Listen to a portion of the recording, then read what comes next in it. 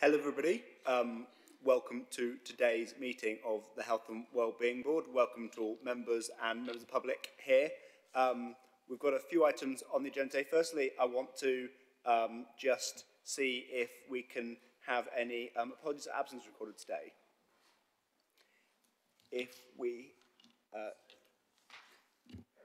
So we've got apologies for Zach McMurray and Lee Salisbury's here deputising in his place.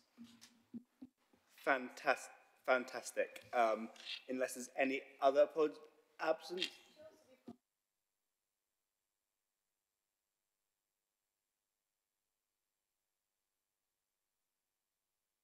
Thank you, Fiona, for those. Next, can we see if we've got any declarations of interest on any items we've got on our agenda today? I'm not seeing anyone with any declarations of interest. Right. Have we had any notifications of any public questions? Oh, no, we haven't today. That's great. So, firstly, our first item today, I really want to put a really warm welcome to representatives from South Yorkshire Integrated Care System. We've got Gavin Boyle and Piers Butler here today, who are, if you'd like to briefly introduce yourselves and then perhaps a few minutes to have a conversation on any points the board would like to make, and really focusing, I think, today on what the relationship can be between our health and wellbeing boards at place and the developing structures and relationships at a South Yorkshire level. So welcome to you both. Do you want to take it away? Thank you.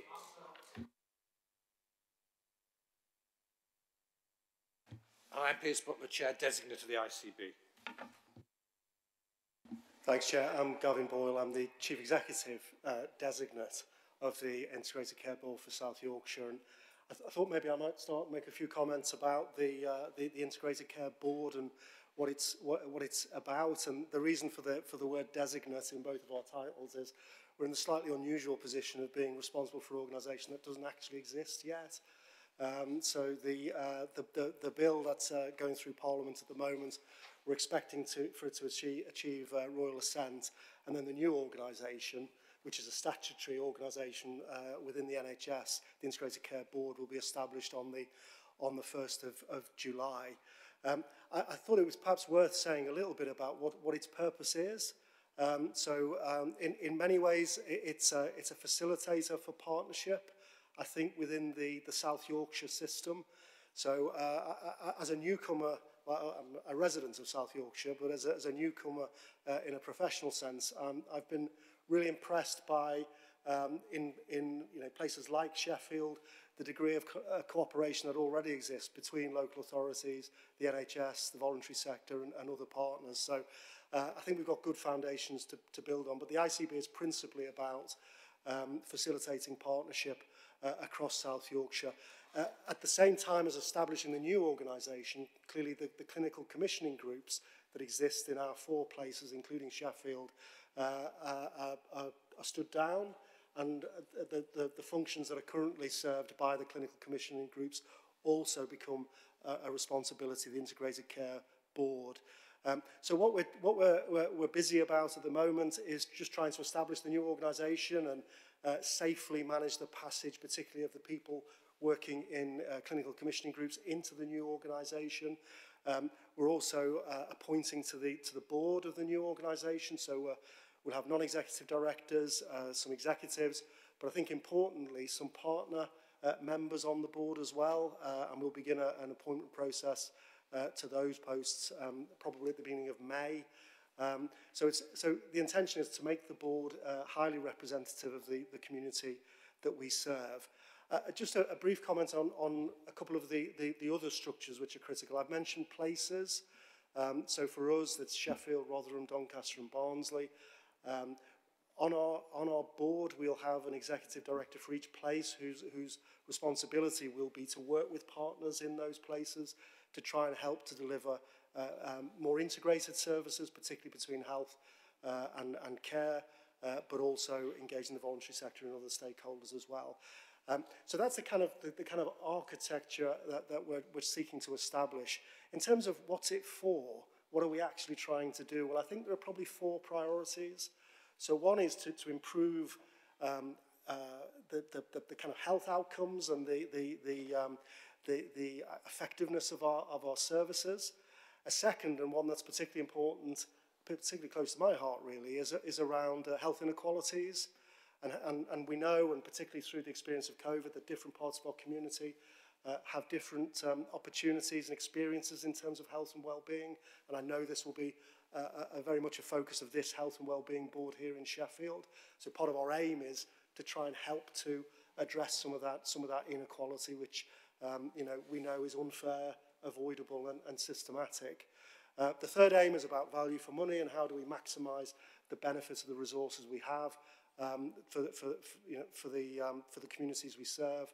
And then the fourth, the final kind of objective is something called, it relates to our role as an anchor institution. There are something like 72,000 people who work in health and care within South Yorkshire. The significant organisations, institutions that are spend resource, that purchase goods and services, and there's something about using that scale to help improve the wider economic health of South Yorkshire. Piers, do you want to say something about the partnership and the strategy?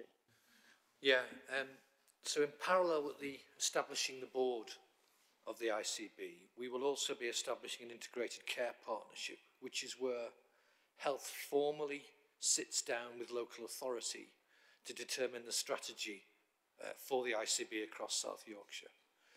We've been to see informally the officers of the Health and Wellbeing, all four Health and Wellbeing boards.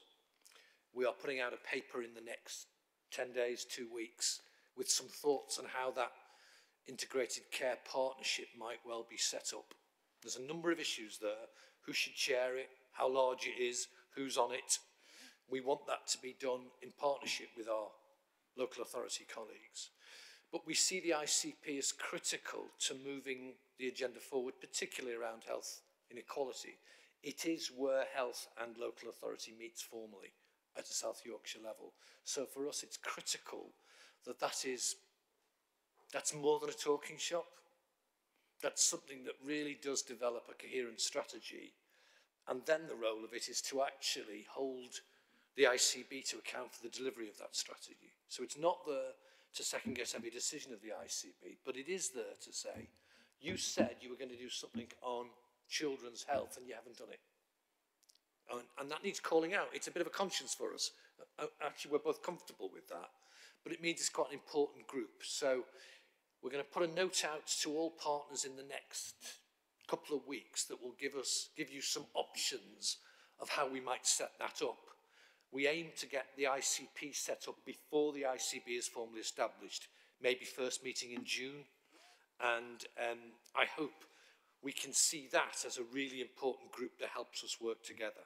Let me add one other thing and then I'll finish, George, if that's all right, which is none of this should undermine the role of the Health and Wellbeing boards in the four places. You have a very distinct and discrete role. It needs to continue and we will not undermine that.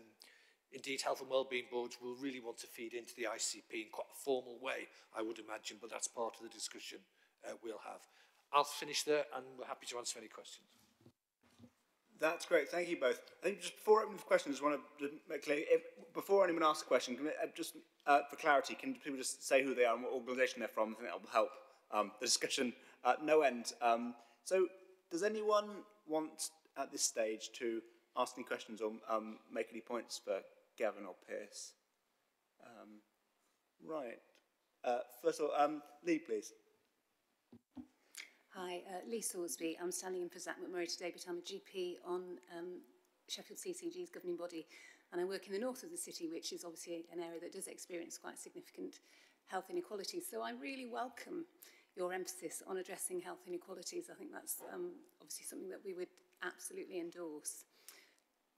As having more decades than I like to recall working in the NHS, we're really aware that often some of the targets that are set and some of the systems that are in place and some of the external pressures, rather than seeking to reduce health inequalities, actually can increase them. So my question is, how well can we navigate that, and how well can we actually push back against the targets and the artificial measures which actually, while they look good on paper, in practice, I can tell you from the coalface, actually just serve to increase inequalities. It's a really complex area. It's very nuanced. There's all the wider determinants which cannot be removed from just looking at targets. So I was just wondering what your stance would be on that. Well, I think first of all, I think it's a fantastic question. I think the honest truth is that those kind of the targets, the pressures, the expectations, I don't think are going to go away. And I think particularly because of the financial settlement for the NHS over the next few years, there are quite rightly expectations of delivery. So I think that won't go away. But our responsibility, though, is, we need to do some of those things. But it's not to lose sight of health inequalities, and actually these things are not unrelated. So if you look at things like elective waiting times, I think we're really conscious that, we talk about people waiting for routine surgery, but if it's you who's waiting, it won't feel routine. But I do wonder whether there's a way of looking at even that challenge, not solely in a chronological way, but actually looking at what are the wider kind of social impacts of waiting for the individuals on that waiting list. I mean, another example, which is very topical, is the pressure on ED, for example, the A&E departments, and high levels of attendance. And often what you find is that when you look at the demography of people attending A&E, there is a health inequalities dimension to that, and it often reflects, I guess, difficulty in access in the communities of those people who are coming to ED. So I think actually, they're not mutually exclusive. Responding to some of those challenges, but doing so through a health inequalities lens, I think is possible, and I think that's a critical part of our responsibilities in ICB, and that's why it's one of those 4 priorities that I mentioned.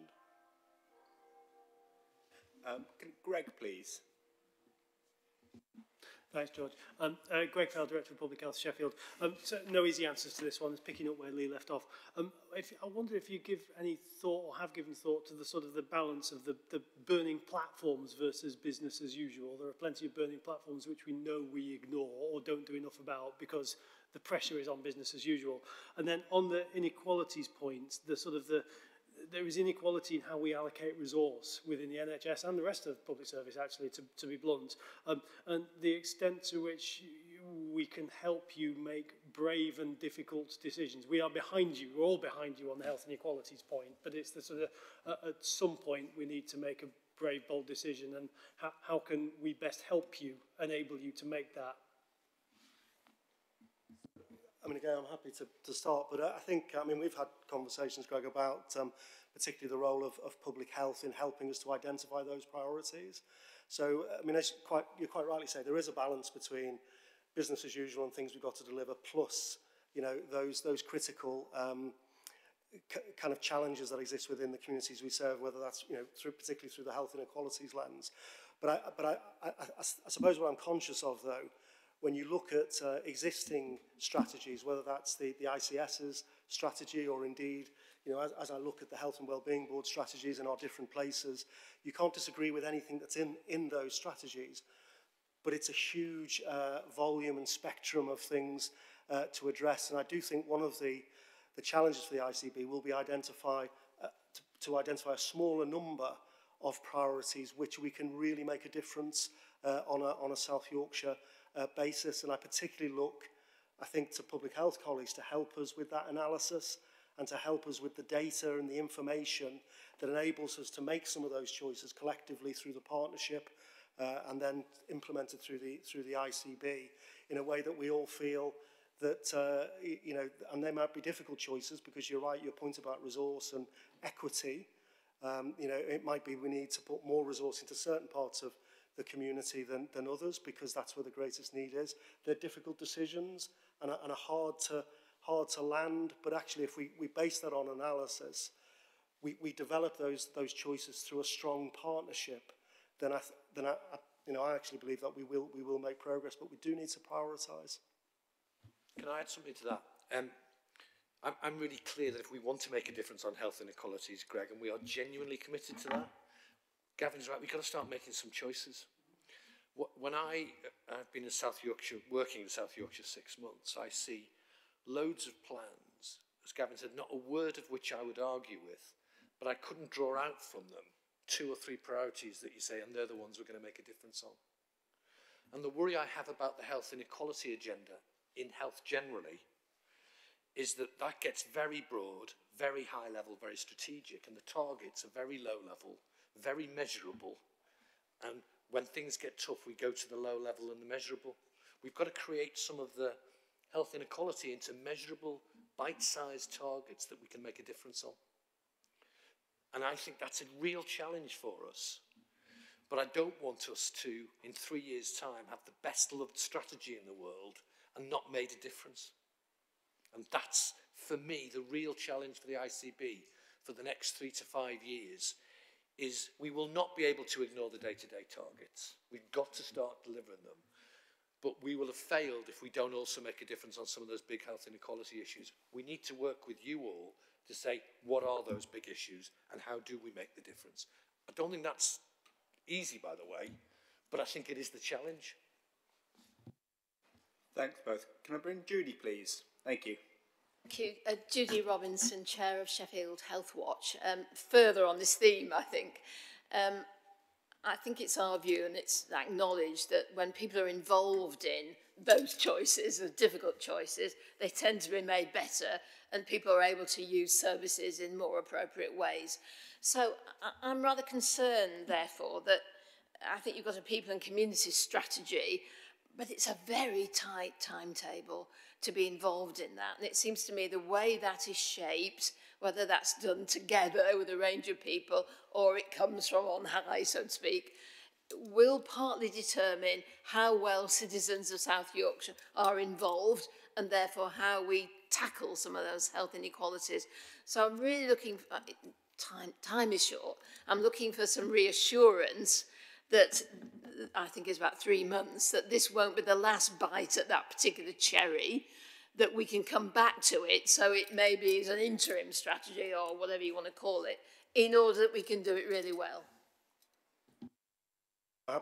Absolutely. I mean, we're in a sort of transitional phase from the integrated care system that was, moving into putting those arrangements on a more kind of formal basis with the creation of the statutory ICB. So it is a bit transitional. I think what I would say is absolutely that's an emergent strategy. That's not going to be the finished article. And I think what Piers was talking about the integrated care partnership, one of its roles will be to develop that future strategy in a way that genuinely engages the people of South Yorkshire in the choices that we make. With a specific reference to Healthwatch, I mean, we would hope Healthwatch would be part of that process. And actually, we've got further discussions to take place around the partnership, as Piers has outlined. But in terms of constructing the integrated care board, we will have we have set aside a place for a Healthwatch perspective on the board, because we don't want to lose sight for that. But just to reassure you that won't be the end of the conversation. I mean, it's probably just the start, really. Thank you. Could I bring Terry, please? Hi Gavin, hi Piers. I'm Terry Hudson, Chair of Sheffield CCG, and I co-chair the Health and Wellbeing Board here in Sheffield. So you've spoken a little bit about the ICP kind of being the conscious of the new integrated care board and asking questions and holding the ICB to account for the delivery of some of its plans. How do you see the relationship between the ICB and local health and wellbeing boards, and the role that local health and wellbeing boards have in holding commissioners and commissioning and planning to account through the ICB?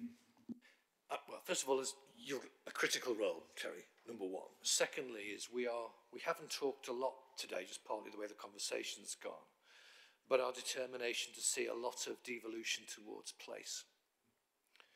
Gavin talked about a place director on the board. Not all ICBs have done that.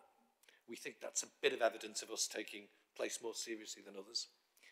And Health and Wellbeing Board would be a critical part of place working really effectively. Forget place, of Sheffield working really effectively, with a place director for Sheffield, and Health and Wellbeing Board will have a role of scrutiny around that. And so I think it's a critical responsibility. We do not in any way want to undermine the health and wellbeing boards at all, one. Two, we want to increase the possibility of doing more in Sheffield rather than at a South Yorkshire footprint. But we will be challenging to Sheffield to say, let's look at your plans, let's make them robust, let's make them particular. But actually, the health and wellbeing board is going to have a critical role in all of that, all of it. Thanks. Can I bring David in, please? Oh, questions been answered. Can I just see any other questions wish to be asked? If I'm not seeing it at this moment, I might just take the opportunity to ask one myself. It does really continue along the themes of a number of other people. I think one general concern, say members of the public or people in, whether it be elected office or stakeholders, might have is if we are moving the ultimate responsibility for some decisions that may currently rest at a Sheffield level towards a South Yorkshire level, that may in turn have an impact that for people who are seeking accountability for whether it be poor care or an inability to access the right kind of care, that accountability may be harder, whether that's say a patient directly seeking that or through elected representatives or organisations like Healthwatch. What can the ICB and the ICP do in the way you're set up to ensure that people know who ultimately is responsible for their care, and to the extent that it is possible, they can hold them to account? Thank you. Well, first of all, it's the same as today. It will be the same as today. If there are a problem with the GP, no offence, they have to deal with the GP, and we will oversee that. If it's a problem with the trusts, they will deal directly with the trusts. But there's something else as well. If you think here in this Health and Wellbeing Board we are sucking too much authority upwards, you have to tell us. That's not the intention of the ICB.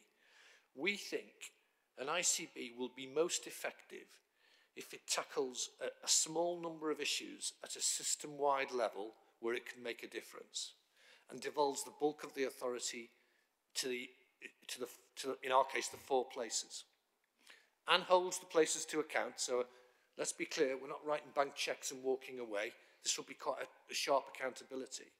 So there is absolutely no intention of sucking authority upwards. But we also think that there are a number of issues that probably need a wider footprint than Sheffield. Be they workforce is probably one where almost all have said we need to do that differently and we need to do it in a larger footprint. There is little doubt we need to take some strategic capital decisions that are wider than Sheffield. And so there are, we hope, we reserve, my words, a small number of issues to be determined on a South Yorkshire footprint. The bulk of this is at place level, but we will be challenging to place about what they achieve. Back to what our answer to Greg, I don't want place just to have a broad strategy and achieve nothing. If we're devolving money, we really want to see a difference. You have a right to ask that of us, and I think we have a right to ask that of you. So I hope the relationship is one that is supportive and challenging to each other. You should have the right to challenge us. You know, we're big boys, we'll cope with it. But actually, we will challenge you to deliver a Sheffield footprint, because I think sometimes we haven't had enough of that. One of the problems I see about partnership working is everyone says, partnership's wonderful, but if you never fall out, you've never made really difficult decisions. The key to me is that you make some really difficult decisions, you have a bit of a row about it, and you're still working together the next day. Because when you make choices, you do have those difficult decisions. So we will be not sucking work up, but we will be challenging to you. But you've got a right to challenge us. Thank you for that answer. Unless I'm seeing any other questions that want to be asked, I think we're going to close the item. And thank you very much both for coming along. I think it's been really valuable. And although definitely not going to hold you to come to any particular future meeting at this moment, I really do hope that we keep a very good and intensive conversation about the future of this board and South Yorkshire partnerships between us and the SEB. Thank you both.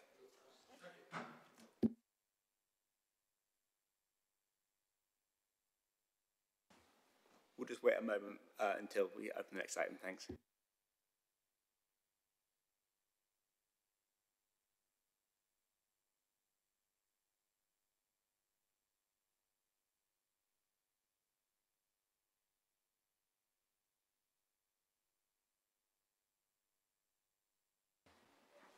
Okay. For our next item, about the voluntary community sector relationships, I think, are we expecting Mark to start? So Mark and Helen jointly start.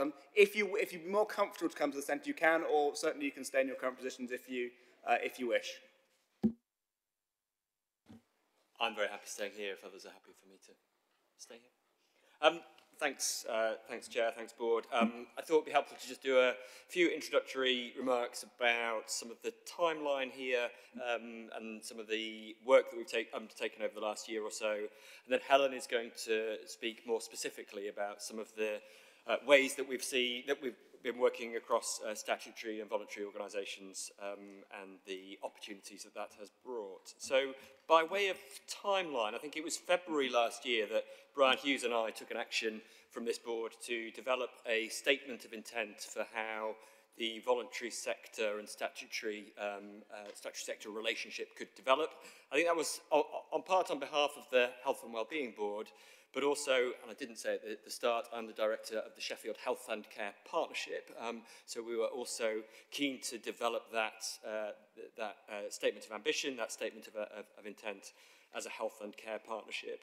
And so in the pack of papers, you've got a copy of the statement of intent that our Health and Care Partnership Board agreed in June 2021. It's really good to be able to come back to I think it's my first face-to-face meeting for a very, very long time. So it's lovely to be back in a face-to-face meeting to update on that work and then talk about some of the specifics arising.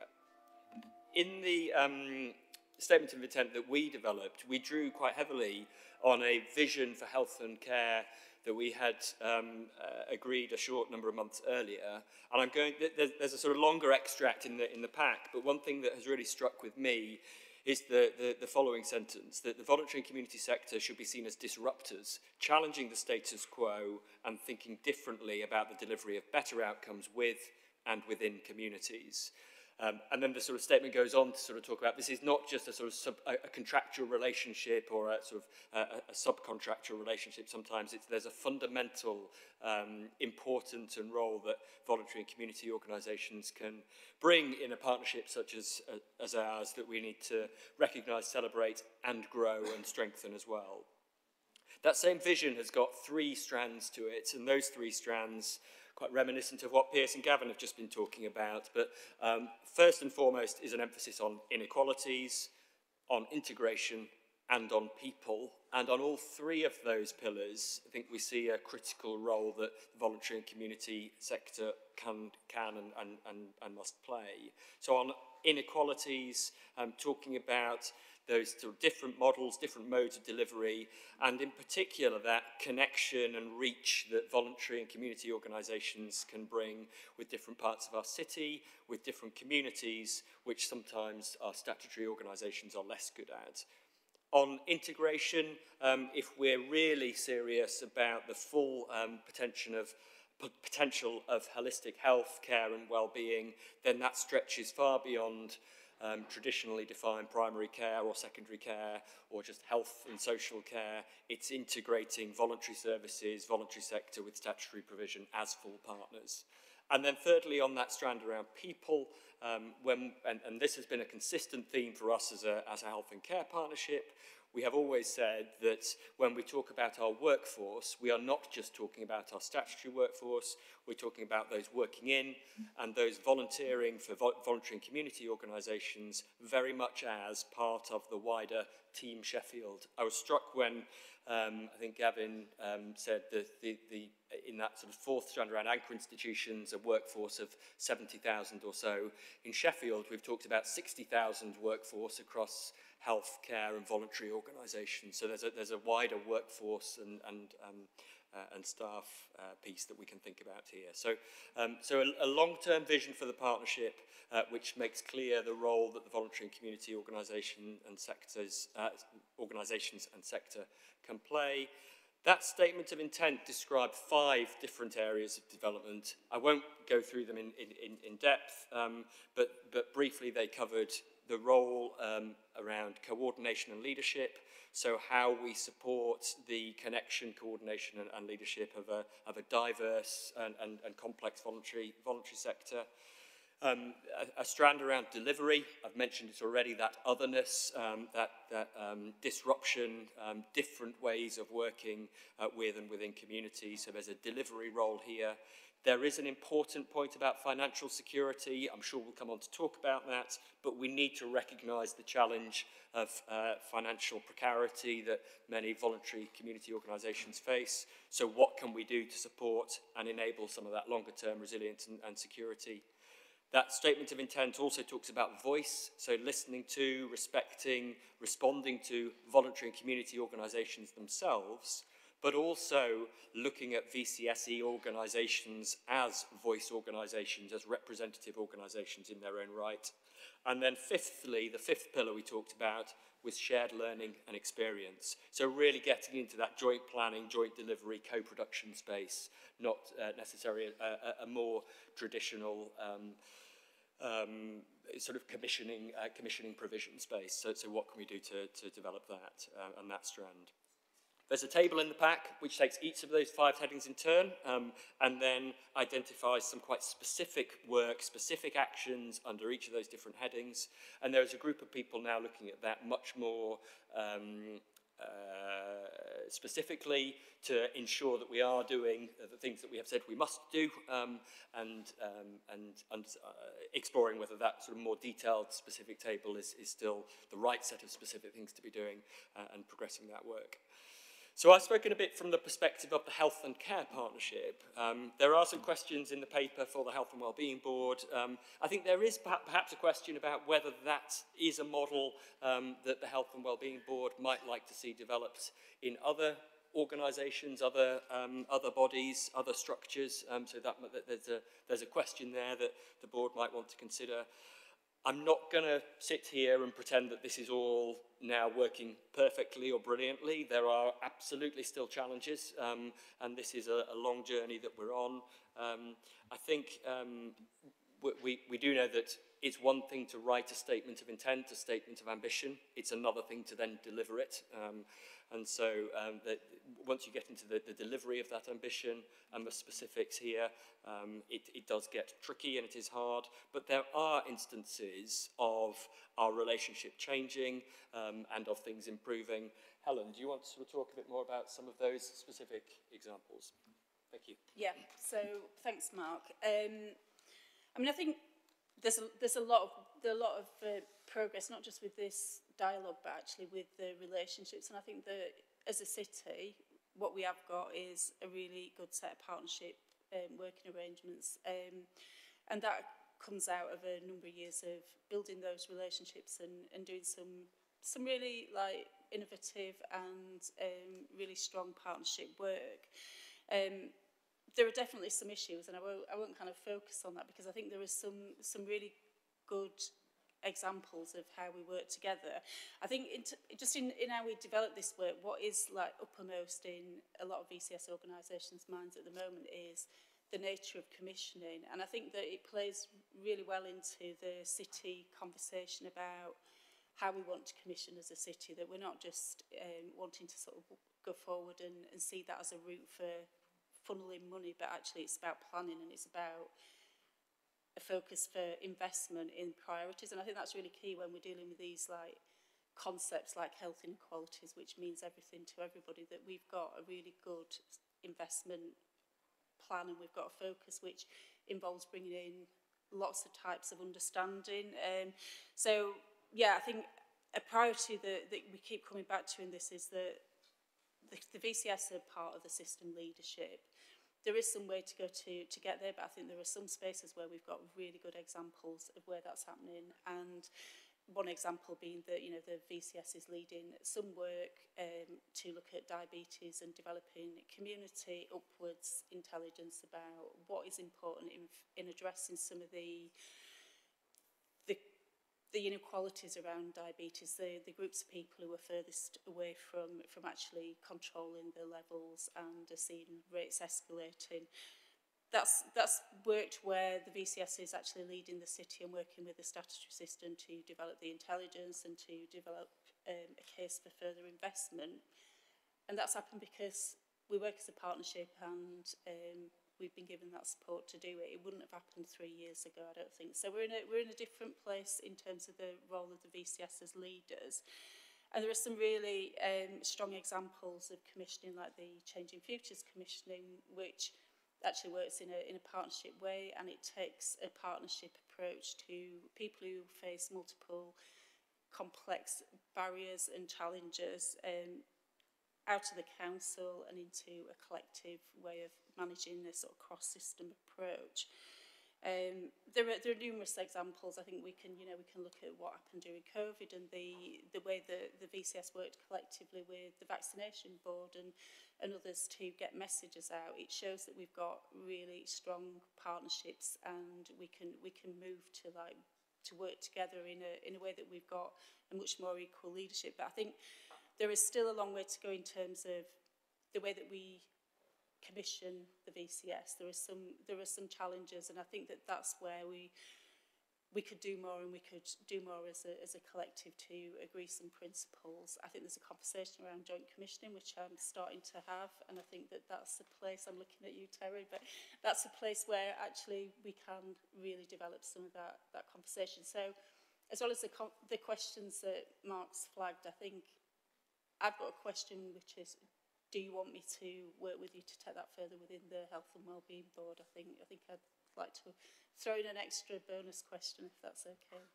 And just to kind of flag also that within this there is a sort of wider set of connections that the VCS have, and it just made me think when Piers were talking about intelligence and data, and actually we've got some really good intelligence and data that we already know about. We've got community embedded organisations. We've also got organisations like Healthwatch who have got really embedded relationships and really good data sources. So I just think we need to kind of start exploring more broadly how we work together and how we make use of our assets. And I'll stop now. Thank you. Thank you very much, both Mark and Helen, for that. I mean, obviously we've got a number of notes and recommendations in the paper, particularly on, what our thoughts were here, what was here, but also I think particularly in terms of what you said, Helen, where do we want this to go next? How can, not just the board, but other organisations that feed into it, support this, and what do we want to see next? So, with that, can I bring Terry in, please? Thank you, both Mark and Helen, for presenting that paper. I welcome the paper. I think, having read that several times before coming to the meeting this afternoon, I welcome that there is that strategic steer in the paper. I welcome your question, Helen, in particular, about kind of what do we do in the future landscape. And I think it's a question as commissioners, and indeed actually it will be the future commissioners after the CCGs dissolve, that we'll need to think about this question very carefully. And that's to what extent does the commissioner value the voices of voluntary organisations and communities in our planning and in our prioritisation, and indeed in our building services moving forwards.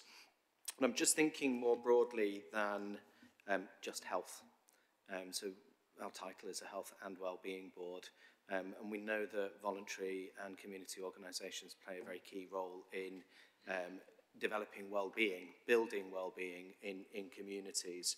And I just wonder whether either of you had got any particular thoughts on how we look at that beyond the health and care partnership, and actually what would be the strategic role in a health and wellbeing space more broadly, in terms of affecting some of the social determinants of health.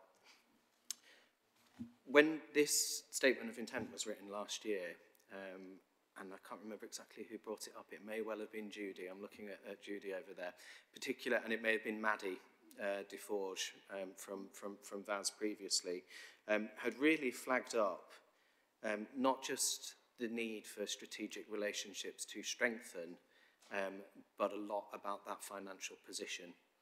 And one of the things that George and I asked for as co-chairs was obviously for that statement of intent to be produced, and then some point in the future to hear a bit more about some of the progress.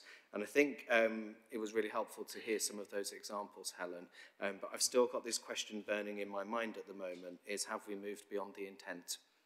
So to what extent do you feel that we've moved beyond the intent in the paper to actually being able to achieve some of those things? And it may be we have a bit of a deeper dive on that in the future in terms of bringing forward some of the examples. Obviously they're not included in the paper here, but I think there are plenty I can think of that would be good ways of working. I think it would be a good way of kind of bringing them into our strategic thinking if we could share the good examples as well. Shall I come back on that? Thank you, Terry, and that's really helpful. Your first question was about, you know, where are the opportunities, and particularly in the health inequality space. I think that the intelligence and the sort of data and insight. So in VAS, we're working hard to bring a much more kind of robust and centralised data and intelligence function to connect into the other kind of existing data and intelligence functions. But part of that is like individual insight, and I think that the opportunity is to be really targeted and to be really nuanced in terms of how we set priorities as a city and how we shape South Yorkshire priorities, because I think that type of insight can be really powerful, and it can actually ensure that we invest in a way that is getting to the root of issues. I know that there are so many different what we call wider determinants, but they're like big things, aren't they? Housing, I mean, what do we do about housing? How do we play that into the conversation? But I think there's also a movement within communities to do more around health creation, and I think that we should be talking about health creation. There's a lot of activity, there's a lot of opportunity, but I think, just going on to your second question, things have moved. I've got so many doors open to me, I don't know which ones to go through. So I think that's a massive, I think it's a massive bonus for Sheffield. And I know, having sort of worked for a couple of years with leaders in other parts of the South Yorkshire footprint, the VCS in other parts of South Yorkshire maybe don't have as much of a kind of joint leadership approach as we do. But that's at a particular level, and I'm not sure that that's really percolating down to other layers of the system.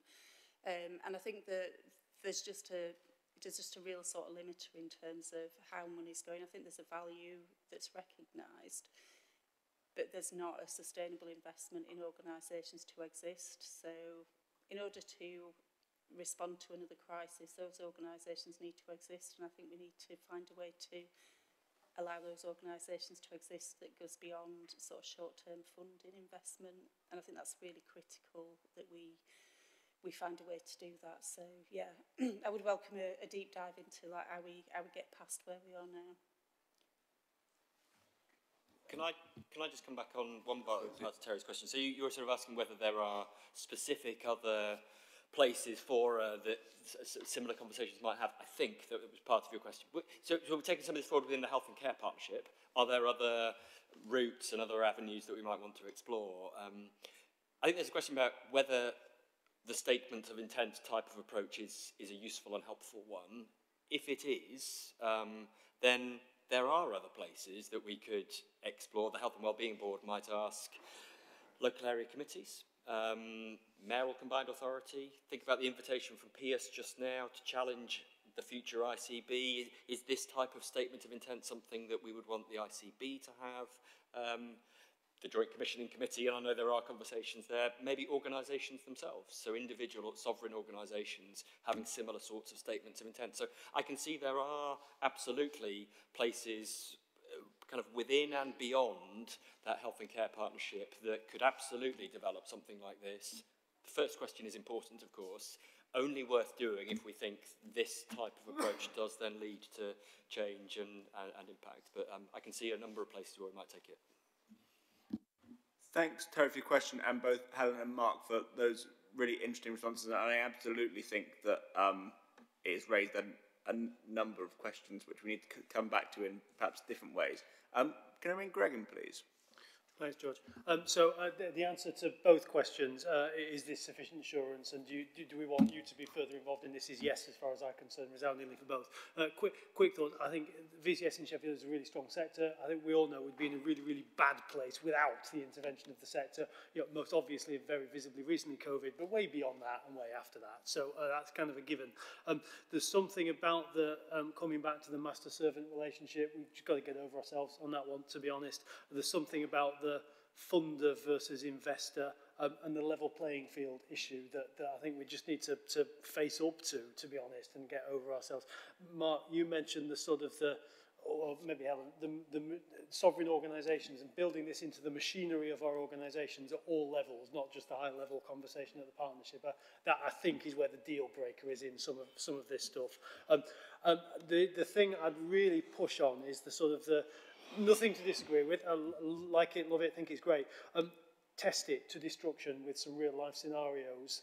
Really, really test it to destruction and then learn from it, because that's the way we improve it, and that's the way I think we build it into the machinery of all of the sovereign organisations that are involved in all of the partnerships. Not just health, not just well-being. I'd go to sort of skills, crime, children, young people, wherever you want to go. I think this is the right way to go, but we've got to build it into the machines of our organisations. Otherwise, it will be a nice statement. I'll stop there. Thank you. I don't know if you want a particular response from that, Greg, or not particular. That's fine. Can we bring Sandy in, please? Thank you. Obviously, I support the paper because obviously I contributed to it. One of the recommendations talks about the Sheffield Outcomes Framework coming to the Health and Wellbeing Board, and I know that you've been heavily involved, both of you, in development of that. I think one of the plea is that whatever we sign up to and agree in regards to the engagement voluntary sector in any organisation, that it's actually aligned and actually work together, and because we're all trying to achieve the same outcomes in that delivery, and it's making sure that it does have that central place within Sheffield, and where we can then bring that and align that work. So in terms of that recommendation, it's about bringing together the data that you were talking about, that population health management information, they can get feedback in order to inform progress, delivery and the commissioning intentions. And on a side point, completely agree with your point about the sustainability of funds. Thanks, Sandy. Lee, please. Yes, thank you. Again, really welcome this paper. I was just thinking about it. I only saw sight of these papers just before the meeting because I only realised I was coming just before the meeting. So I've not had a lot of time to think about it. But it just strikes me that this is more of that evidence of a cultural shift in the way of working. And I think that's really, really important, because I think we, referring back to our previous conversation, we can get very stuck in our ways of working and think this is the way it has to be, and because that's what government says, this is the way it has to be, and those are the targets we have to meet, and we know it's completely inadequate. If we really want to change lives, change communities, reduce inequalities, we've got to think completely differently. And this is all about, it strikes me, of investing in communities and not doing two, but enabling strengths and assets to be enhanced and come to the fore. And that's all about then developing confidence and connection and control and all the things that we know will make people well. So this is really, I don't need to tell you this, but it's really, really important. And I just noticed something that you said, Helen, about, of course, there's always problems with, well, not always, there are problems commissioning in this space. And I thought, yeah, there's big problems commissioning with primary care, and there's big problems commissioning with secondary care, but we sort of accept those because we live with them, but because this is a new space, we might, be more sensitive to them. When actually, I think this is a space where there's a real opportunity to do things very differently when we think about commissioning. And particularly if we want to think about outcomes, let's just make sure they're the right outcomes. Are these the ones that the communities that we're working with or that we're working in actually want? Are they the right ones? Because if we get that right, then actually that will improve health, and it will improve people's experience and life chances and all the rest. So I suppose my plea is to be as radical as we dare, and to be as courageous as we dare, because this is the bit of the game changer, really, isn't it? The way that we commission in this space. I think there's lots more I could say about it, but I'll stop at that. Thank you. Thanks, Lee. Can we bring Judy in now, please? Yeah, thank you, George. I really welcome this paper. It's great to see something that we worked on some time ago coming back to reality. And those issues around commissioning and money and all those things are really important. And I think it's good to see there is a good development there. Just a couple of, something about further points, a couple of further points I wanted to bring in. I think there's something about, as well as voice, a recognition that this is about citizenship. It's about people being able to do things for themselves. It may not involve commissioning in any way. And I always say, you think about a choir or a walking group or a brownie pack. They don't want to be commissioned, but they do want to work in an ecosystem that understands them, that thinks about, is there a church hall? Is there a place to meet? Some really basic things. And I think that needs working into this. And that will be an additional point. But I think the other one, in terms of this board, with its wide links into the city and the way it works, and Mark hinted at that, about seeing engagement and working with communities as part of our new way of doing democracy. Seems to me that it needs to be written in there.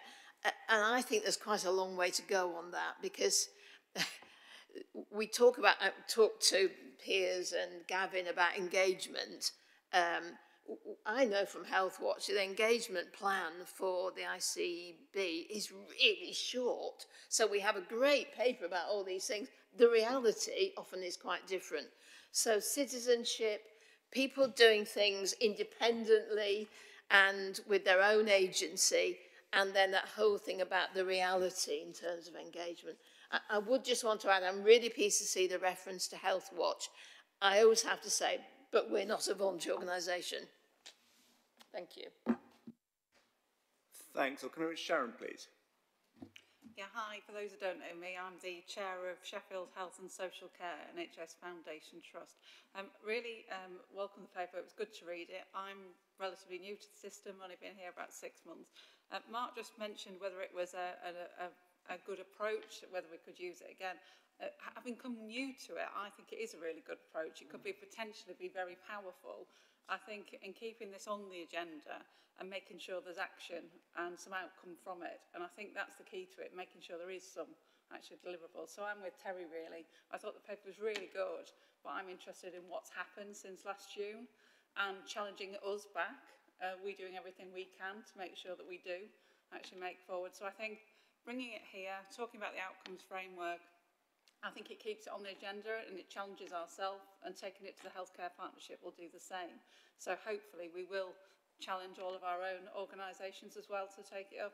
But I think it's a really good approach. It just needs, we need to make sure that it delivers on what it should deliver. Thanks, George. Thank you, Sharon. Are we seeing any more questions? If we're not, the paper, I think, there's a few things, we're asked to note, and I think particularly importantly, I hope that Mark and Helen, you feel that some of the contributions today have been, well, from my point of view, quite useful in suggesting other areas we need to go to. And I also think the mention of the Sheffield's outcome framework was timely and important in the paper and in the discussion. I'll slightly plug that in my substantive role, I guess.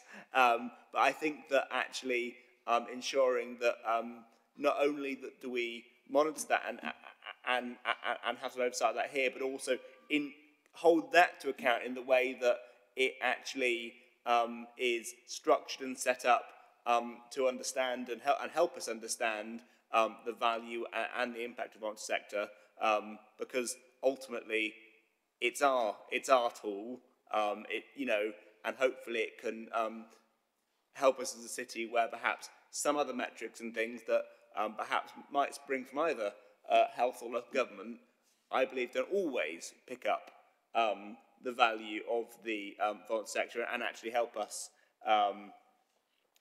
challenge ourselves around the impact of the voluntary sector and how we are working strategically with that voluntary sector. So I absolutely very much endorse Sheffield's framework in that way. Is there any other point anyone wants to make on this item? Terry?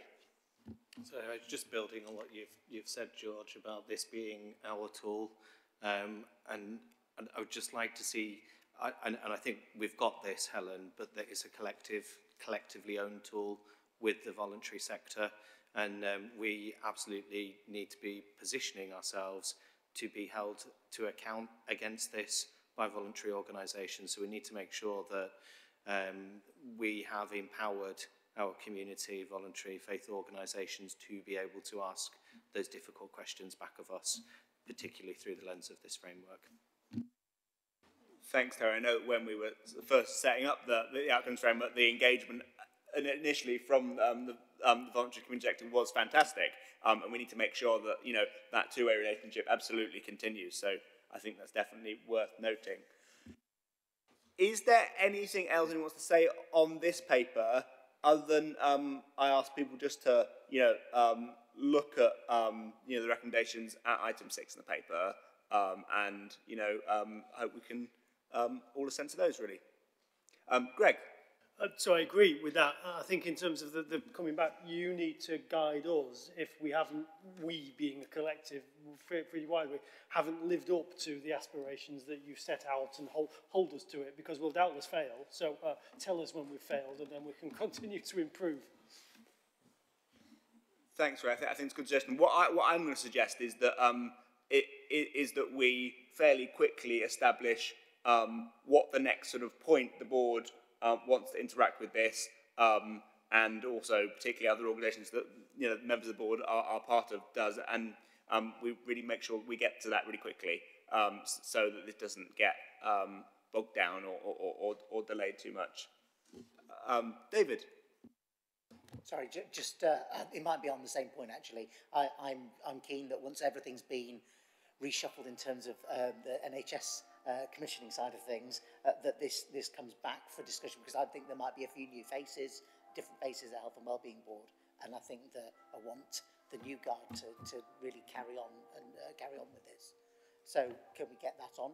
Sort of. Yeah, I think absolutely right. In terms of, it's very difficult to know exactly what the exact sweet spot is beyond July, say, to bring it back up. But I think absolutely the steering committee needs to consider what the right time to bring this back is. Terry, do you want to make a comment?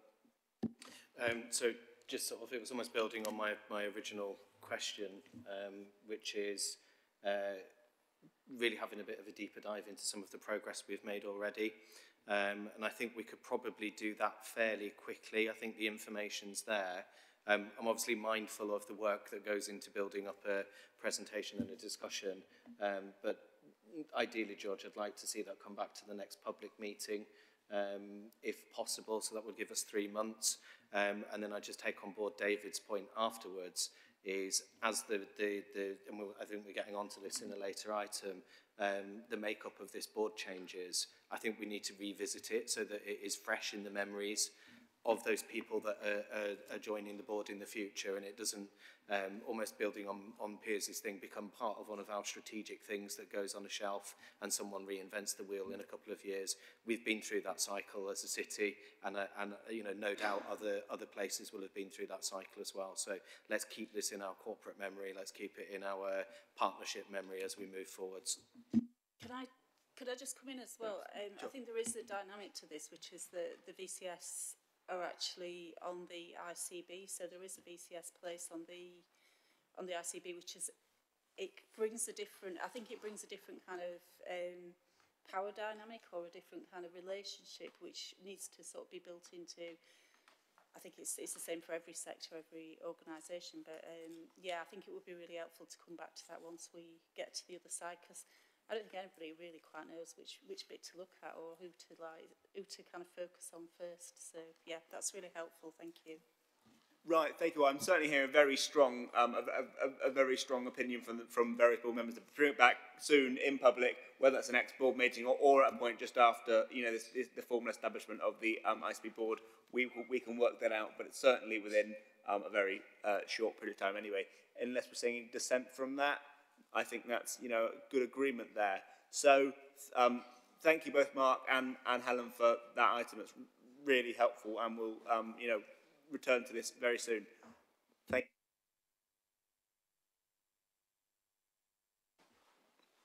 Just give a moment for Mark to leave. Our next item we've got is an update on our Health and Wellbeing Board review. And I think, Greg, you wanted to briefly introduce this item, didn't you? Is that correct? Thanks. You. Thanks, George. So I'll start, but I'll quickly hand over to Lucy, who did most of the hard work.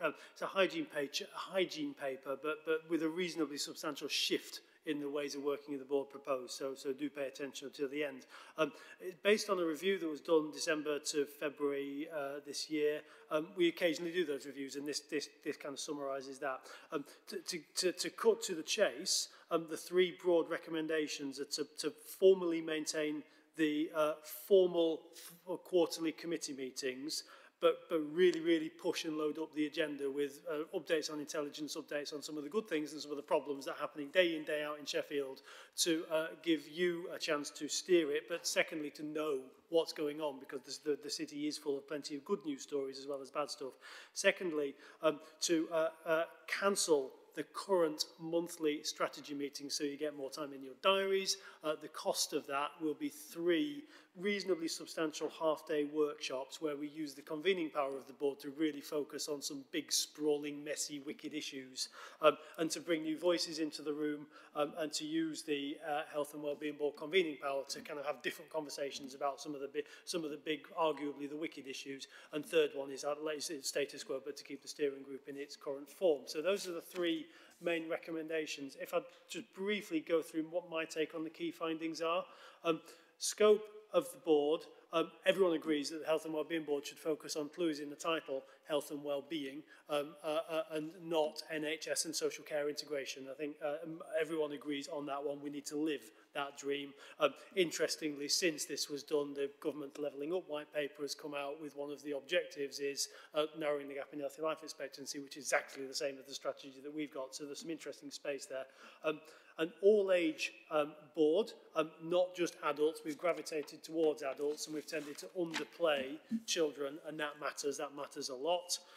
Functions, statutory functions of the board served perfectly well. We shouldn't forget the wider functions of the board. Methods, people responding to Lucy thought that we were pretty light on follow-up actions and decisions, and probably some work to do there in terms of making sure that we program manage some of that stuff better, and probably could do better on co-production. Membership, talked about all age already. There's something about, are we asking members of the board to represent organisations or represent constituencies of professions, people, functions? In my head, it's always been the latter, but it's hard not to also represent organisations as come as the default. There was a fairly strong view of a widened set of membership, a fairly strong view that this board currently is fairly heavy with statutory sector partners, and we need to strengthen the voluntary and community sector partnership and bring new voices there. Obviously, the challenge is the bigger the board becomes, the more hard it is to manage. It becomes an assembly, not a board. Something about the relationship with other bodies, the partnership world, and all of our statutory organisations are continually evolving, and the board needs to continue to make sure it's got optimal relationships with other bodies, that some of which can arguably do some of the functions better. There's a sweet spot that only this group of people can do. Ultimately, we want the Health and Wellbeing Board to be responsible for clues in the title, health and wellbeing, and the strategy already reflects that, and I shall come on to that in a minute. That's a sort of a summary of where Lucy got to. Why? I think it's timely to reinvigorate the board. It's good hygiene to review these things from occasion anyway. As we come out of the COVID fog, it's very, very timely to reinvigorate the board and its mission and its purpose, and better enable it to fulfil its mission, which is quite a difficult one. I'll pause for breath. Lucy, what did I miss? Yeah, I think Greg has given quite a good overview of the kind of key findings. I think coming on to kind of what we were suggesting, I think there was a few kind of reasons given in the paper of why we've kind of chosen to shift to this 3-day half conference events. And I think one of the things that came up was, for me in the interviews, was the board having something to kind of grip hold of, and those events kind of, as well as a kind of annual look back and look forward session, would give the board an opportunity to prioritise some of its attention on something that sits beneath the joint health and wellbeing strategy. Another thing that came up quite a lot was this, the point around engagement and kind of how the voices of people in Sheffield influence the board work. And we think hopefully by having these bigger events, which hopefully have a wider membership, we'll be able to have a wider range of voices shaping those conversations. And it would provide a way for kind of that lived experience to come into the discussions without it being concentrated on a few kind of small number of people. In terms of the kind of resources, we would be able to kind of funnel those towards a smaller number of events, but really focus on making those good and really kind of meaningful, rather than spreading out over the monthly meetings. And as Greg said, just kind of give a fresh impetus in light of coming out of COVID, the changes to NHS, changes to Sheffield City Council governance structures as well, and just provide that kind of signal of change and refresh to the board's work. We do kind of propose that there would be some changes in membership in light of these changes, but I think we need to kind of figure out what is happening with the ICS governance arrangements before we can really pin those down. So we've just put a few kind of principles that we'd want membership to kind of reflect in the future, and one of those, as Greg mentioned, would be around having a wider increase in proportion of voices with a focus on children and young people, because it does seem to be a bit more of a focus on adults at the moment. And the thing around kind of co-chairing arrangements as well that we will need to figure out over the next couple of months. And then the final thing was around kind of deputies and the need to have a kind of clear named deputy who comes to the board if people can't attend themselves. And we've also said for the smaller mini conference events, board members should really be kind of ambassadors for those events, and make sure that people who are attending those are the right people, and contribute and take away action for delivery, and we can hopefully at that kind of, as we said before, that annual look forward and look back session, reflect on some of the things that the board's done over the years, which is something that came up quite a lot in the interviews, was around that kind of accountability and being able to follow through on action. So hopefully that'll be a way for us to do that. There's a few questions in the paper as well as recommendations, but yeah, really that was the main things I wanted to cover. I don't know if you've got anything else, Greg. Thanks both Greg and Lucy for running through all that. That's pretty comprehensive, I think. Ask a question, but first up we can bring Terry in, please. So thanks for presenting that, Greg, and Lucy, thank you for all of the work and the interviews and substantial amount of effort that went into bringing together 20 plus different opinions. Is hard work, so thank you for doing that. I just wanted to draw out a couple of bits that I really want to commend in this paper. So we've just spent some time on the previous item talking about the value that community voice brings to our discussions, and I think the conference type events that are proposed in this paper give us a different opportunity. They give us a different way of potentially doing things. The one thing I think we can all agree on is we don't have the answers to everything in this room. But actually, the more people we ask the question of, the closer we might get to finding an answer to something. So I think this gives us a different way of engaging with communities that we had previously grappled with to find a way. So that's the first thing I just wanted to draw out on the answers.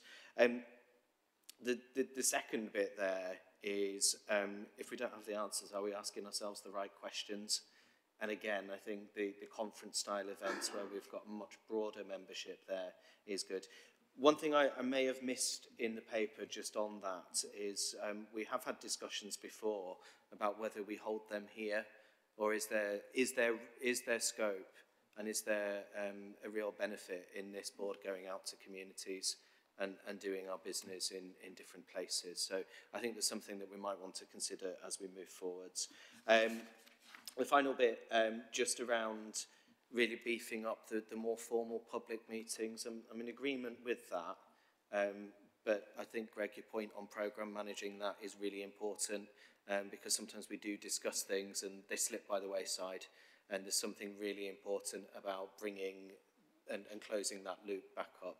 I think that's all I wanted to say on those bits. In terms of the questions, I think the answer is to yes to all three of them, and I can accept the recommendations. Thanks, Terry, for those thoughts on the paper. That's really helpful. Can I bring Greg quickly back in before we have more questions and comments? Thanks. Yes, come back. On the programme management, I agree completely. It's my principal risk and principal worry. I've asked my team, both kind of the admin function and my kind of the specialist team to be much more focused on helping do some of that stuff. That won't wholly solve the problem, but it will help. And on the should we not have meetings and conferences here, yes, I really want to be on tour. I've had all the merch printed up, everything. It's all ready to go. But yes, the first of those sessions is on the 21st of June, and it's on the housing health interface. It'll be a facilitated workshop, and Susan in my team's organising it with all of the right people, and I'm almost certain it's not here. Thank you. Obviously, the Director of Public Health hasn't organised a session as outlined in the paper. We haven't signed off yet, but obviously. But thank you, Greg. That's really helpful, actually. I've got Helen, please. Yeah, it's just to say, Lucy, thank you so much, and Greg.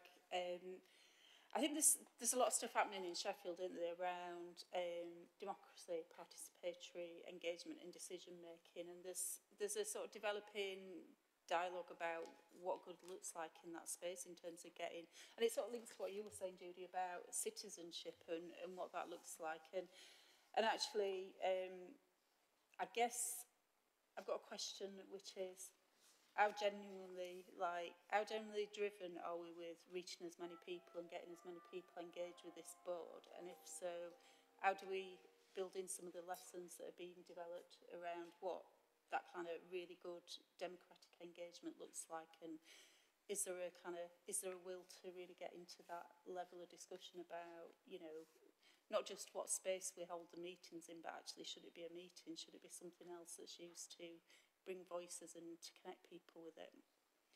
I know that's it's one of those big problems, isn't it, that you were talking about, Greg, but I think that there's something really key about the principles of how we go about this that we need to consider. Thanks, Helen. I think it's a really good challenging question. I mean, Greg, do you want to particularly try and address that, or? Do we want more voices, more people? Yes. Are we very good at the sort of the interface between health and wellbeing and democratic kind of involvement? No, probably not, to be honest. So see me after class. I think I'm the me that needs to see me after class. So can always get better in that space. On the sort of the public meetings, whether they be meetings, workshops, whatever we want to call them, I very much don't see them as a meeting in a public place that might be in a community centre somewhere in Leadless, to pick somewhere. I would very much see it as a two-way conversation where we collectively come up with answers to problems that we maybe haven't even anticipated yet. That needs organising, sorting, and needs careful thought through, but I very much don't see it as a version of this kind of meeting, but in a public place. Just to come back on that, to say, I think we've got a number of activities, particularly around local area committees and other engagement type activities, where I think we can help to build good practice around that. Thank you. I'll just bring other people in. I'll just add also that, of course, one thing we need to think about here is the interaction with the work we're doing around our engagement plan and that sort of thing. So it is both about the way, and it's very valid points, but the way we do our business. And I won't say meetings, because there's a number of strategies to take, but also how do we help people not just understand what we do, but really shape what we do in the kind of day-to-day, not just at set piece events. And I think that's why engagement strategy is also really important but incredibly valid point. Can I bring in Ben, please? Hi, for anyone that doesn't know me, it's my first meeting, so my name is Ben Kemp. I'm a superintendent for Neighbourhoods and Partnerships in Sheffield District, and I've replaced the outgoing Simon Verrill, who, fortunately for him, has retired. A couple of questions and observations from me really is, I know speaking to Simon that he was really welcoming of this review, and I really do support the concept of it being moving to a conference model, becoming more mobile and visible within communities and providing various stakeholders, not necessarily at a strategic level, but at all levels to engage and influence discussions that take place through this board.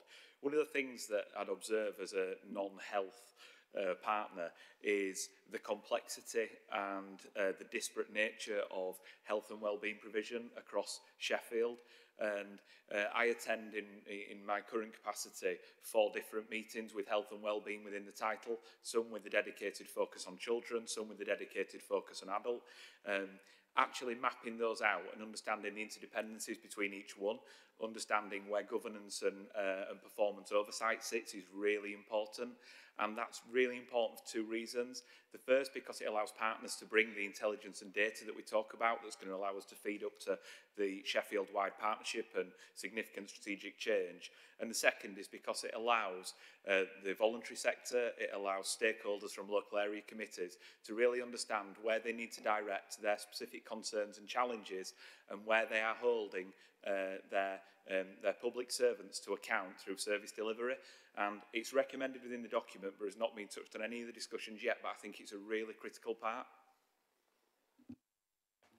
No, I think that is really important. I don't know if anyone wants to respond directly there, but I think absolutely one thing that, from my point of view as one of the co-chairs of this board, is that there is both a strength and a challenge to the fact that everyone that attends here comes to so many different forums and has so much on as you want. And so trying to make sure that we can make the absolute best use, but also try not to either duplicate or repeat things.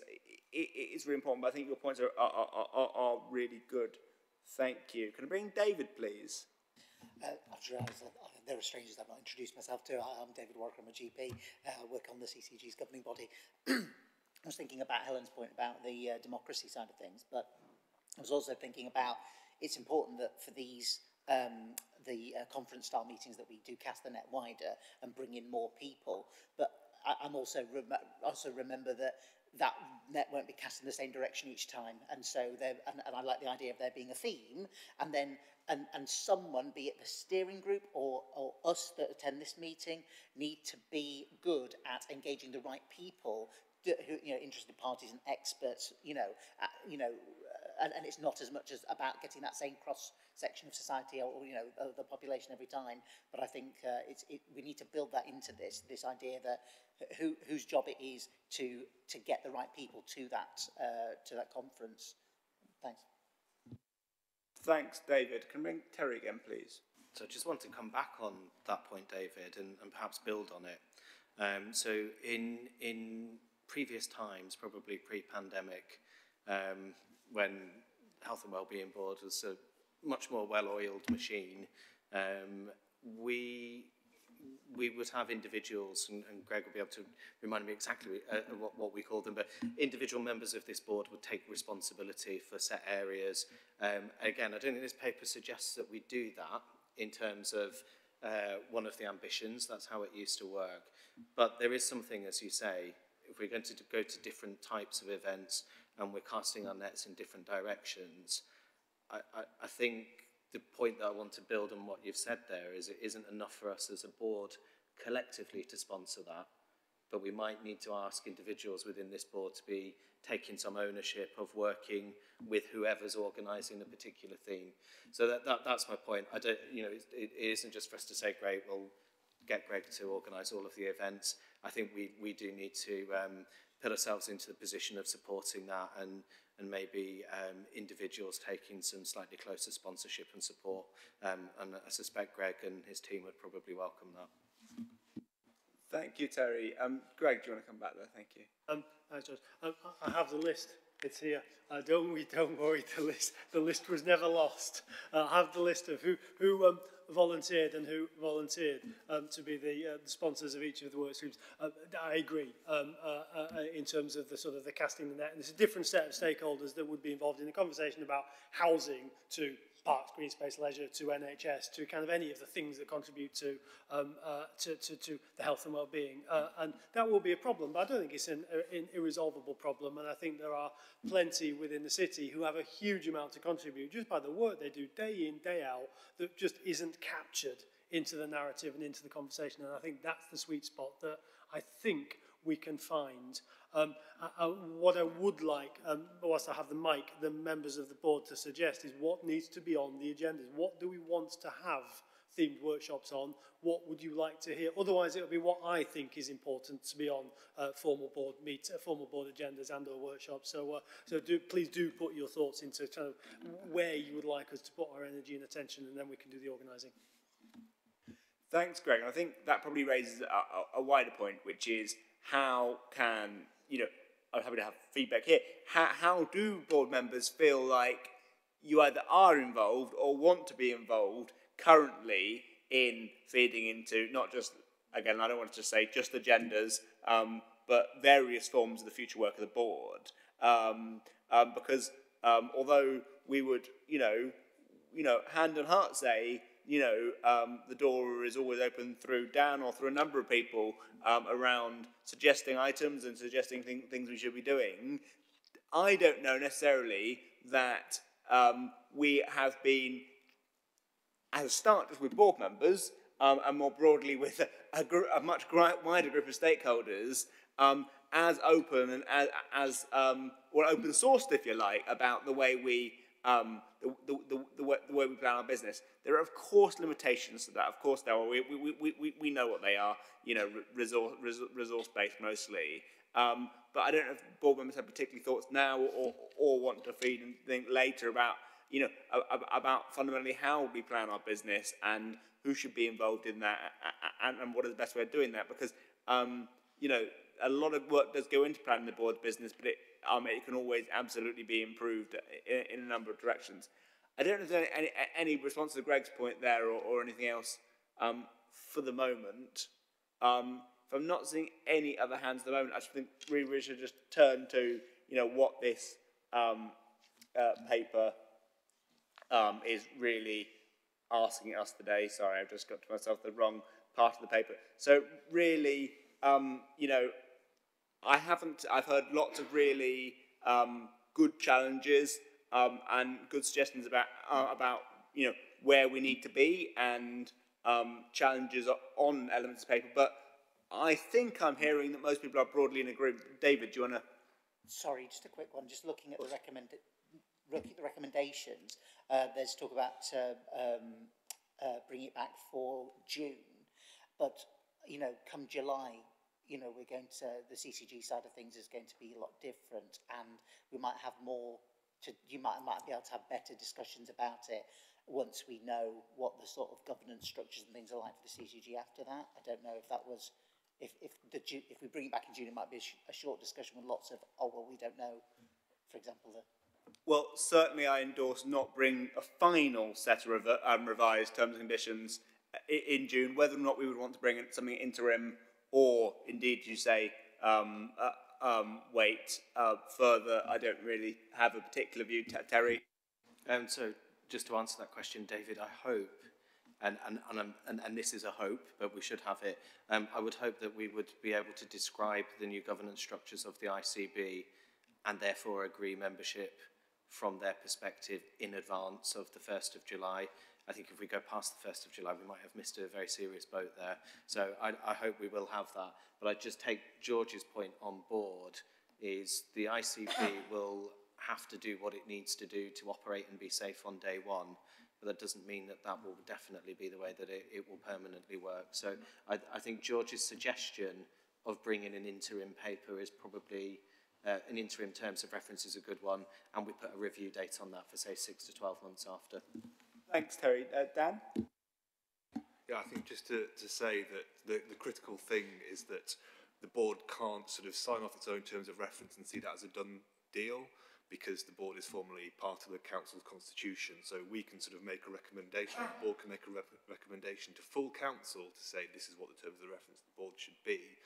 Full council then has to formally agree to incorporate that into the council's constitution. So there is a sort of a process to go through, which we need to have completed in order for future, particularly on the NHS side of things, for people to be able to take up their positions for the September public meeting. So we really need to have, if the ICB is to be operating from the 1st of July, we need to be in a position to do all that stuff in time for the September meeting. So hence we need to have something pretty clear by June on membership, if nothing else. Thanks. I think I saw the word final and overreacted in the recommendation. Thank you. Terry? And I'm not quite sure who I'm making this recommendation to. Probably something maybe for Dan or Lucy to consider. Given that we've just spoken through those timescales, I think as a Health and Wellbeing Board we need to write to the designates and let them know that's the time frame that we're working to. Yes, I would agree with that, as long as we can. I mean, I would personally probably out with this meeting probably could do with a bit more clarity around those timescales, given I know what it's like getting things through full council at the moment, let alone the new system, which is going to have its own teething issues, no doubt. So yes, let's definitely pick up a conversation and make sure that the ICB designates are informed of that. Is given those points and also really noting, and I know they have been noted, you know, a lot of the really excellent contributions we've had on this. Are people overall comfortable with the the recommendations today? I'm seeing lots of nods, so yeah, I'll take that as agreed, if that's okay. Thank you all. Okay, our sort of our penultimate substantive item today is taking stock of the of our strategy. Greg, are you going to introduce this one for us, or plan to? Thanks, George. This is relatively quick, and it is a verbal. I'll start with an apology. This was supposed to have been nearly done, but I've had some significant staff illness, therefore it hasn't been done. So I'll give you where we are. We'd always committed to a sort of a mid-session interval review of the health and wellbeing strategy, and it is about 2.5 years, nearly 3 years old now. Those of you that have read it, you've all read it, I'm sure you'll carry it around with you in your bags. It's basically a good strategy.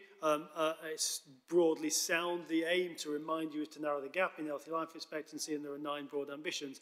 Its strength, is it strategic? Its weakness, is it strategic? And as Ben just noted, the sort of what goes in is fabulously complex and really quite difficult to control.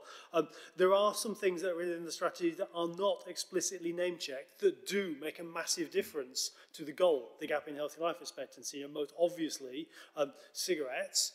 We compete with the East Riding of Yorkshire for our tobacco prevalence, and that makes a difference, but it's not name-checked in the strategy. Does that matter? Don't know. Poverty, cost of living, is clearly a big thing at the moment. Always been a big thing, but it's really a big thing at the moment. So there are some things that probably do need some more formal anchorage to the health and wellbeing strategy. The context has hugely shifted since we started this. Clearly, the pandemic, the fog is now lifting slowly. Cost of living, levelling up. There's huge government policy, love or loathe, but it is a government policy. There's a massive overlap between, certainly in name, some bits of levelling up, but in spirit, quite a lot of it actually.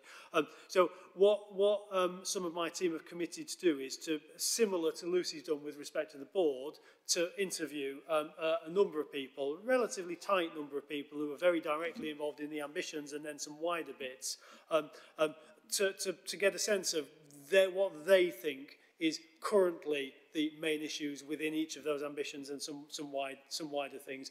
Not to rewrite the strategy, but to review and to refresh the strategy, and to bring all of that back together, timed to a point in the future, and we may come back to the point in the future in just a second. We've never committed to producing an action plan for the strategy for the reason it's too broad, it's too sprawling, and I think it would be a plan that would be this thick and nobody would ever read it.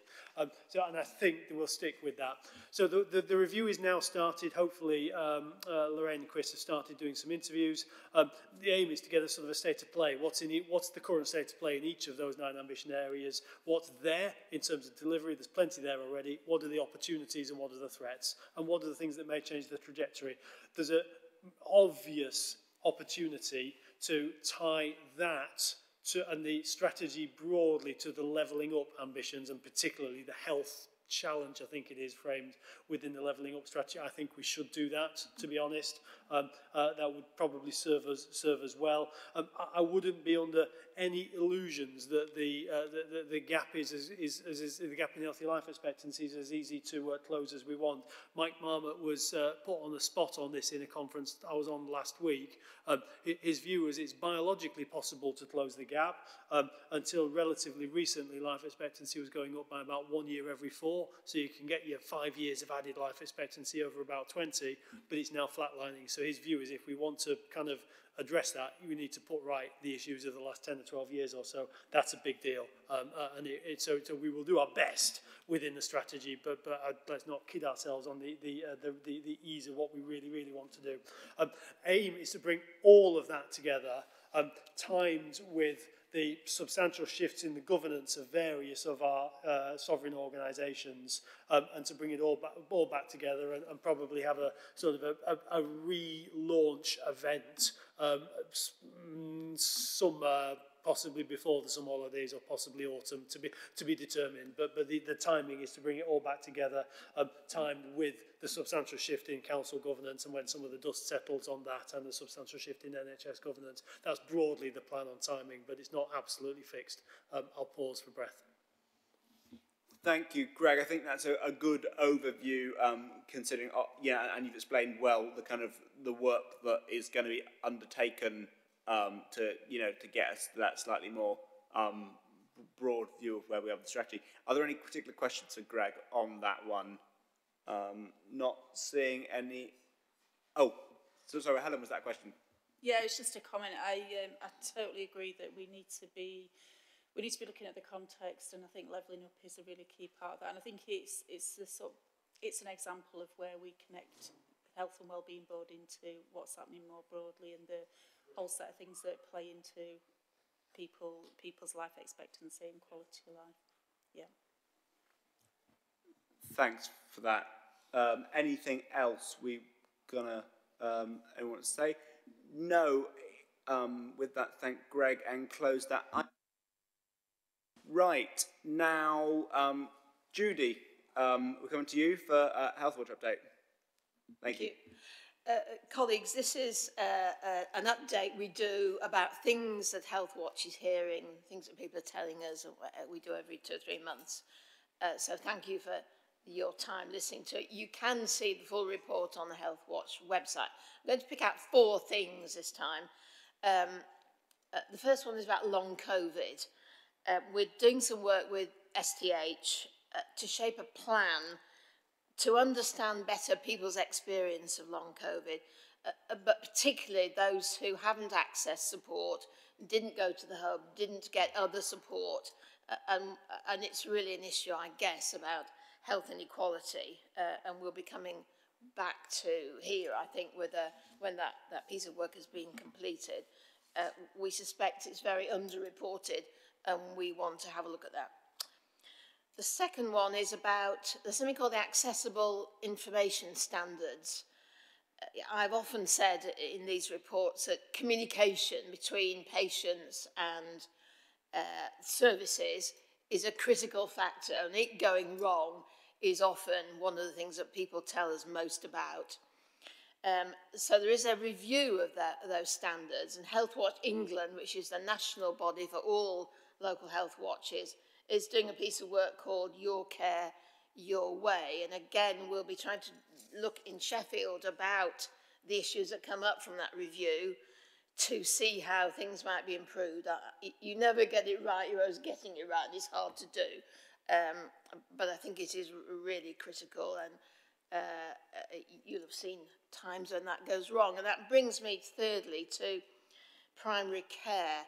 The new plan around hubs, our experience so far, and it's relatively new, is that people are not aware and they're certainly not informed about the plans. So we've had the public, we've had some GPs, we've had some counsellors saying, well, what is this about? We should just tell you something. It seems to us that engagement with people, citizens, is rather coming late in the day, and we're rather worried that it's perhaps too truncated to really impact on how those hubs are developing, and whether that engagement is joined up with a bigger plan. We did a bit of work in Firth Park, accosting people, asking them if they knew anything about it. They mostly didn't, despite the Star article and so on and so forth. But the question people asked in various ways was, well, will it improve access for me? That was a key question, and they were rather sceptical when we told them about it.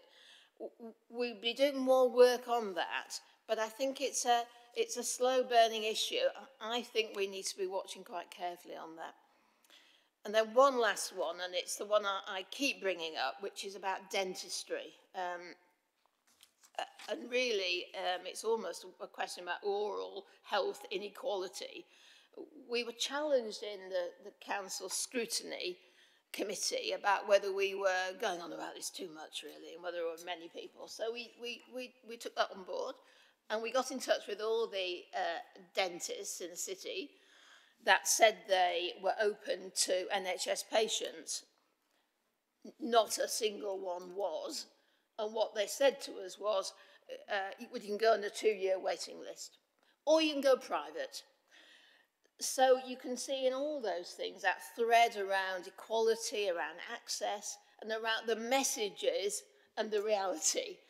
And it seems to me that those are things that Healthwatch will keep focusing on, but I'd alert you to those very briefly, because I think they're really, if we really are serious about health inequality, it's the devil in those details. Thank you. Thank you, Julie. That was a really good and challenging update on those 4 issues you outlined. I think, you know, I really appreciate the clarity you brought to a lot of those issues. Do we have questions or comments about what Julie's just said? Greg?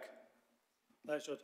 On the long COVID, I'm committing to doing a piece of work, but I'd love to do a piece of work on what the data tells us about who the profile of who has accessed the service, and what does that look like compared to either the profile of the city or the profile of those who we know have had COVID, though we don't know everyone who's had COVID that then develops long COVID. But there'll be sort of an equity analysis type of piece of work in there. It needs a bit of thought. Well, I'll spec it up a little bit, but I'll commit Chris in my team to do that for us. On the dentistry point, only too full well. Having tried to get an NHS dentist for a broken filling, I could wait 2 years, or I could pay privately. I paid privately. I can afford it. Lots can't. Thanks, Greg. Come in, Liam, please. Yes, just while dentistry is in my mind, I haven't seen the latest figures, but certainly pre-COVID, the most frequent reason for a child to be admitted to the surgical unit at the Children's Hospital was dental extractions. You know, again, it's looking at the whole system, isn't it? It's massively expensive to secondary care in the Children's Hospital because there aren't enough dentists in the community. And, you know, it's being able to challenge that and understand the consequences. It's a huge problem. And with regards to the hub, I'll just declare an interest. I used to be a partner at Firth Park Surgery, and Firth Park holds my heart in terms of clinical care. I think there are a lot of concerns about the representation that's going to be available in terms of public consultation with regards to the hubs, because it is very difficult to access a lot of the community, or for the communities to access the information, and in a way. I have actually seen the questions, and I'm not sure if you answered the questions that you would be giving informed consent. I think they're not as wide-ranging as I'd hope they would be. but that's just my personal opinion. But it's something we need to be aware of. It's a very diverse community, and there need to be a lot of different ways of consulting in order to get information back. Thanks, Lee. Terry, do you want to come? So, Judy, I just wanted to come back on the primary care hub point. So I'm going to have to be careful how I answer this question because we're now in a pre-election period. So I do have to be careful with that. What I would say, Judy, is I think our comms and engagement team have accepted that we could be doing this better and are trying to take some steps in terms of better engagement with those communities. The CCG absolutely welcomes as much noise and as much attention as this warrants. The more voices we can hear from local communities, the better, because that will enable us to make better decisions that better serve those communities. So I absolutely, welcome it. One of the options is for us to do nothing and to send the money back to government. And we are committed to doing that if that's what local communities tell us we need to do. So, please encourage people to come forward with their views. There will be a series of engagement events. I haven't got the exact details of the dates of those at the moment, but we are working on them. Thanks, Terry. Do you want to come at that directly, Judy? Just briefly, and we are working with that team, and that's very welcome. I just don't want us to get into a position where people are doing this, and I think you're absolutely right. The more voices we hear early, consult early means what you do later is better. So really welcome that. Thank you, Terry. Thanks, Judy. David? I was just thinking about the dentistry side of things. I feel like we don't have enough clout in the CCG to sort of influence NHS dentistry, except that I was talking to Sandy last week or something about how the difference in sort of commissioning primary care service, including community dentistry, that's going to be sort of coming towards the ICS and hopefully devolved to us. So we might have more teeth to sort of deal with this, but not immediately. So I look forward to getting stuck into that. The other thing, speaking as a GP working in Sheffield rather than necessarily on behalf of the CCG, this business about patients and their attitudes towards and their worries about access, and then for me also thinking about patients wanting care closer to home, which is something that we really like, but then it feels like for them that they're getting shifted away from their practice across the street to the local hub. But one thing that I just wonder if these people are assuming, and it might not be a safe assumption, is that the status quo is sustainable. But yeah, thanks. Thank you, David. Greg, please. Thanks. Sticking on the teeth theme. So I think I'm right in saying this, that NHS dentistry, Sheffield is actually quite well served compared to lots of other places. So we might think it's hard done to, but comparatively it's not. Notwithstanding you can wait 2 years or you can see a private dentist immediately point. The deal breaker is the Pandora's box of the privatisation of dentistry. I don't think we can go back on that. I genuinely don't think we can, and that has been the deal breaker. The problem isn't actually dentistry. Better oral health isn't going to come from better dentistry. The problem will come from better oral health. We spend £30 million on NHS dentistry. We spend £130,000 on oral health improvements, and that's where the answer is going to come from. And there are two big things that aren't within oral health improvement, narrowly defined. One of them is sugar, one of them is fluoride, and there's plenty going on in both spaces. Can brief on both at a suitable point in time. Thanks, Greg. Any more questions or comments for Judy or on the report? Terry? So thank you. Just on that point, and around the dentistry, so we're specifically picking up on dentistry. I just want to pick up, Greg, on oral health, because it's not just about teeth. And that's a really crucial bit here is, we can go back to NHS England as the Commissioner of Dentistry, and we can talk about teeth. But we know people with really poor oral health are at much higher risk of heart disease, much higher risk of other inflammatory conditions. And I just wonder then to what extent should broader partners who don't have responsibility for commissioning the fixing of teeth be involved in the oral health agenda. So that's just it's a question to put out there. I don't have the answer for it, but I think we need to start thinking about that as we begin to work in new ways. Thanks, Terry. Do you want to come back, Greg? Agree, 100%. And I'm the Commissioner of Oral Health Improvement, and the service that's delivered by the teaching hospitals is really, really, really good, actually. And they are interlinked and embedded with a whole range of other services. They think of oral health in the round, not just things that happen to teeth per se.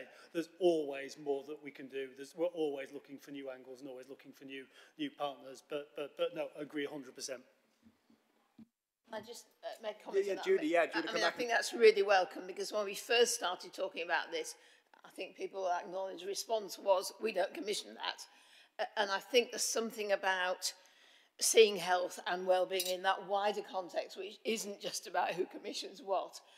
My worry about the ICB, etc., is that when commissioning gets even farther away, because one of the things we've had a real challenge about is where on earth was it commissioned? Well, we did eventually find out, but trying to make a contact there was really difficult. And I think that does make me worry in the future about there's a citizen here in Sheffield and the decision-making there a long way away, and narrowing that gap, I think, is a really strategic challenge for this board, and dentistry is an example of that. It's interesting. Risk of facilitating a conversation through a chair, but Greg, one more time. I think, given the conversation we've just had, I'd suggest a focused update for the board on oral health. There's a whole lot more to the box than just dentistry, and so I think a sort of a state of play. What's good, what's not, where we are, where we need to be. That's a good idea. I'd suggest we try and pick that up in the next steering group, if that's okay with people. And Sandy. Yeah, sorry, just to come back on Judy's point. So Sheffield CCG won't be no more in July, but we will be the ICB. So even though the ICB may take that on, we will be able to, as Piers said earlier, challenge the ICB if they're looking at something at system level, but there will be devolved in place. So we will have that empowerment. We will be able to still understand from a citizen level what it is needed. So please don't worry about where it will be in the ICB, because Sheffield CCG function will be the ICB. Thanks, Sandy. Any final points on this? I think thanks, Judy Bings. Again, it's been a really interesting conversation about a number of topics, so I think this is a really valuable item. Okay, thank you, everybody. Close the item, and thanks to Healthwatch as always. Now just turning to the minutes of the previous meeting, which seems to be all the way back from October. I'll just go through these page by page. Any matters of accuracy or anything that needs pointing out, please just signal. Thank you. Page 1, or page 55, it seems to be for me, but there we go. Page 2. Page 3. Page 4. Page 5. Page 6. Page 7. Oh, and that's it. David. You're too polite to say it, but you spelled Sandy wrong. It's I-E, not Y. Yeah, apart from that. I'm sure we could have that amended for all future minutes. Thank you, David, for pointing that one out. Any other point, Terry? So it's not on the agenda, it's an AOB. Oh, you're just far too early. So we'll take those as agreed with that one amendment, if that's okay. Close that item, and then if we, take Terry, please do, come in. So as members of the board will be aware, we have responsibility and oversight of signing off the Better Care Fund as one of our statutory duties. And I just thought it would be worth this board noting its thanks to Jenny Milner, who's been doing that job for several years now, supporting the board in that. Jenny's last day in that role today, and she's moving off to another post within the NHS. So I think the board would want to formally note its thanks to Jenny. Thanks, Terry. Yeah, I would heartily agree with that. I think you know, many of us here, either in this board capacity or in a number of other capacities, have worked with Jenny a lot over, you know, the last few years. You know, with regret that she's leaving, but I know she'll make a real difference as she goes to NHS England and works on a lot of exciting and a really exciting agenda there. And as someone said to me in recent days, I'm sure the story of Jenny in the Sheffield system is not quite done yet. I'm sure we will see more of her, and I'm sure she'll use her new role to support things we're doing here. I'm confident of that. So, yeah, we're all happy to note our thanks to Jenny. That's brilliant, and thanks for raising that, Terry. Okay, that just leaves me to say that we are again meeting on the 30th of June. It does say venue to be confirmed. Whether or not, you know, early discussions today about different venues might come to fruition, or whether we need to be back in this place, nice as it is, will be confirmed. Okay, thank you all for your attendance today, and for all those who are listening at home. I'll call the meeting closed. Thank you then. Bye-bye.